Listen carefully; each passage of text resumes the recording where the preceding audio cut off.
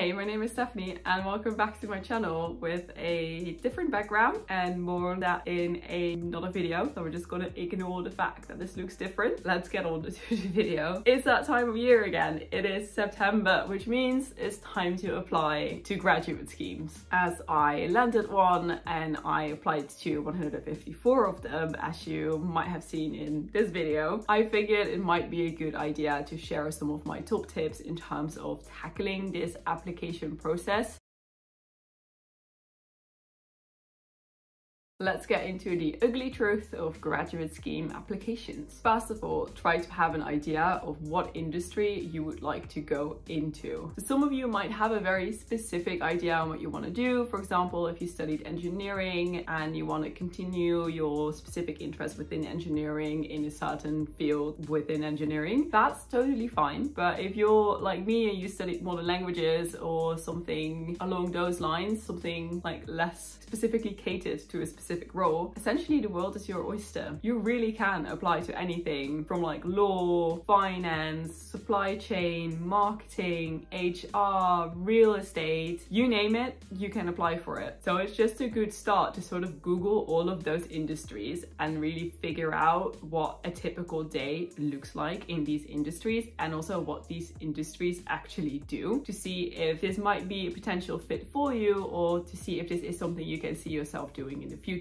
So for example, a very generic example, I know, but for me personally, I knew that at this point in my life, I preferably do not want to work until 10 p.m. at night every single day. So that took banking out for me. And obviously this depends on the companies that you're applying with and the particular roles within those companies. But generically speaking, that was one of the reasons why banking was taken out of my particular application process, because it just wasn't a fit with what I was looking for in the typical day type sense. The general takeaway is that applying to industries and roles that actually interest you will save you time and effort, because if you're just applying to everything to just hit numbers, you're just going to overwhelm yourself with the amount of applications that you're doing. And if you get invited back on an interview and the more you learn about the role of that particular industry, you find out that it's actually not a fit for you, you've wasted all this time and effort applying to these particular roles. The second thing, start early. I know it's cliche with everything, but start early. Make a spreadsheet of all the graduate schemes that you are interested in and try to figure out when the applications open up for those particular graduate schemes. Because often when they open up, they close down relatively soon afterwards because they have hit the maximum number of applications these companies can deal with. And also try to stay on top of finding out about other graduate schemes that you firstly maybe didn't really think about. I found job boards particularly helpful, and I often looked at Target Jobs and Bright Network to stay on top of my application game. Number 3, don't have a dream job. Don't do it.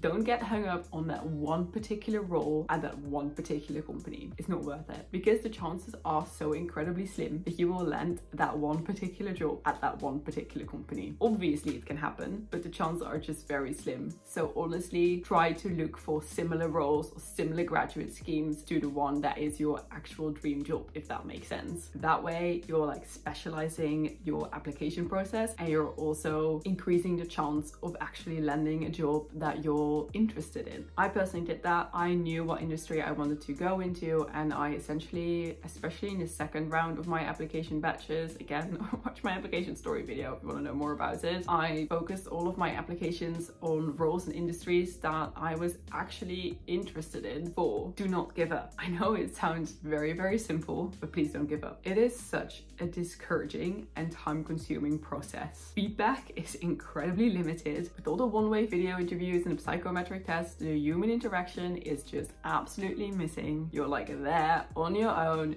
trying to figure it out. That's just the plain old truth about applying for graduate schemes. Your application is just a number to these massive companies who get thousands of applications for the same grad scheme, and they use these AI mechanisms to just filter through all of these thousands of applications that they get, because there's no other physical way, there's just no other way for them to get through all of those applications. But please do not let this discourage you. By going through this process over and over and over again, you sort of figure out how to play the game. It sounds very weird, but you'll figure out what these companies are looking for. You'll figure out how the process exactly works. So you'll gain all this experience and knowledge discouraged by just keeping on applying. Like I said, it's a numbers game. It really, really is. And don't be sad or discouraged when your first 50 applications do not work out. In all reality, my first 90 applications did not work out.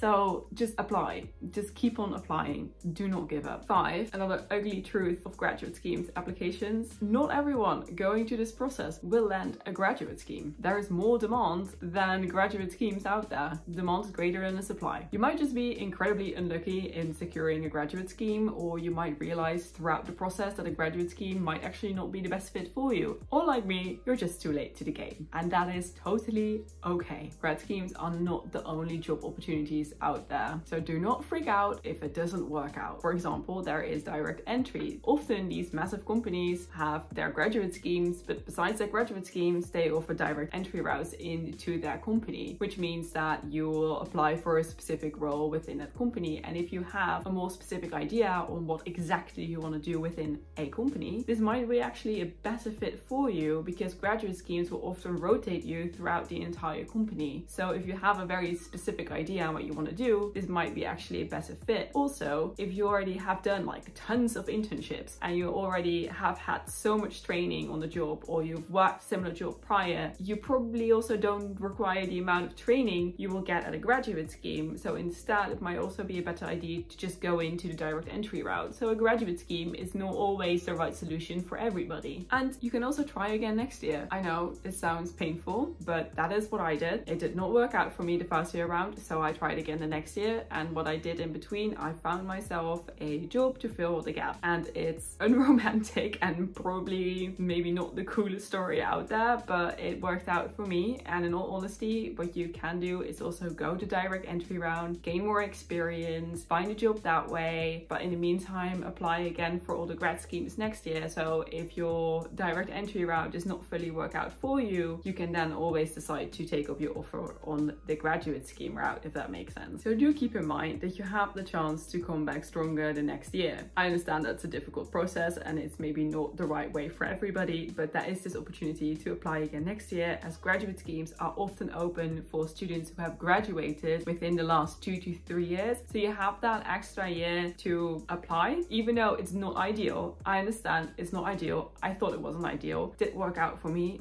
Looking back, it did, but it was not ideal. Definitely not in the moment, but keep in mind that you do have that potential option right there. 6, aim high. Honestly, aim high. The sky is the limit. Everyone applying to graduate schemes aims high. There is no reason why you shouldn't aim high. When going into the assessment centers that I went to, everybody tends to introduce themselves. They generally state their name, age, which uni they're coming from, and what they studied. Like I said in that other video, I was often the only Oxbridge student there. Most companies, not all, but most companies are looking for a varied group of graduates and not just Oxbridge students. So if you did not go to a Russell Group uni, it doesn't matter. That's not something that should hold you back. You can still create a competitive application. The key to success is not just Oxbridge or a Russell Group uni. It's definitely not. That's the one thing I really learned in this application process. 7, keep a schedule. Often, right when you hit that submit button on the first part of your application, you'll receive either directly or within 2 or 3 days an invitation to complete an online psychometric test, or like video game-based test, or whatever they want to call it. But you'll receive that link, and often you need to complete that within the next 5 days. So try to keep in mind that when you hit that submit button, you will then need to find somewhere in the next week to sit down for an hour, maybe 2, to do those online assessments. So if you have like all these exams coming up, or you have to focus on something else, you might want to hit that submit button a bit later so that you have time after your exams to focus on those tests. And in general, just try to keep track of the date by which you need to complete a video interview, or by which you need to complete these psychometric tests, or by which you need to submit a preference for an assessment center day, or anything along those lines. Please keep a schedule on when you need to submit your application by, when things open up, everything like that, because dealing with over 50 applications at one time is just time consuming. You need to write the dates down, because you'll get so many emails from so many different companies, some of which will just be helpful because they will actually tell you that you progress a stage further into the application process, but others will actually be just like, oh, here we have some other direct entry options. Some companies automatically put you on their vacancies emails, so you get so much emails from these companies. So please keep track of dates, because it's so easy to miss a date, and when you do miss a date, generally the portal locks and you just cannot go in anymore. 8, treat one-way video interviews as actual interviews. Even though it might state that AI is going to look at it and no one will actually ever see your face, dress appropriately. You never know if HR is looking at it. On top of that, you also never know if they might look back at it when they have to make a decision on whom to hire, and the only recording that they have of you functioning in a different setting than an assessment center might just be that one video interview that you did prior. So please dress appropriately. So also prepare for the interview and make eye contact with the camera, because if I'm looking at myself, I can see myself now, which is great, but you cannot actually make eye contact with me. While if I'm looking at my camera, you can actually make eye contact with me. And I know it's very unnatural and it's very distracting to look at myself, because then I know that I'm in frame and I see that I'm a bit off to this side, and I can more easily adjust. I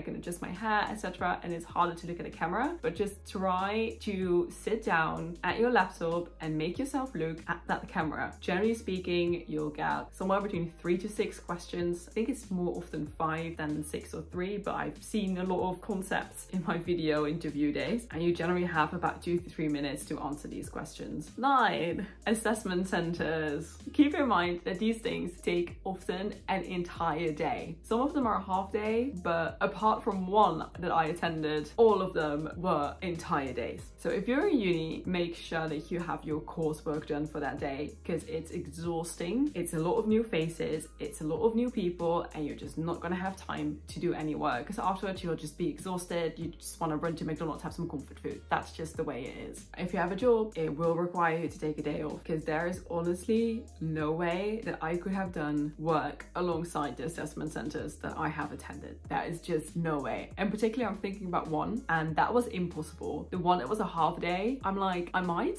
definitely like after the half day, but in general I was never really able to focus on anything else besides the assessment center that I was doing at that particular moment. They keep you rather busy. Often if you cannot make it to the assessment center, this will also mean that it will be the end of your application process. I know it sounds really harsh, but if you can't make it to this particular day, you probably will not get hired unless they run multiple assessment centers, and if there is a spot that frees up at any of the assessment centers, you might be able to join on a different date. But in all honesty, if you miss an assessment center or you cannot make it for whatever reason, it will be the end of your application at that particular company. If you have the luxury, let's say you already have gotten a job offer from a job that you think is very interesting, you might want to consider not attending an assessment center, in terms of you might want to look at the details. So at one point I got a lot of invitations to assessment centers, and at that point I already had a job, and I looked at the other company. It was actually a better company than a job offer that I had at that point. This goes like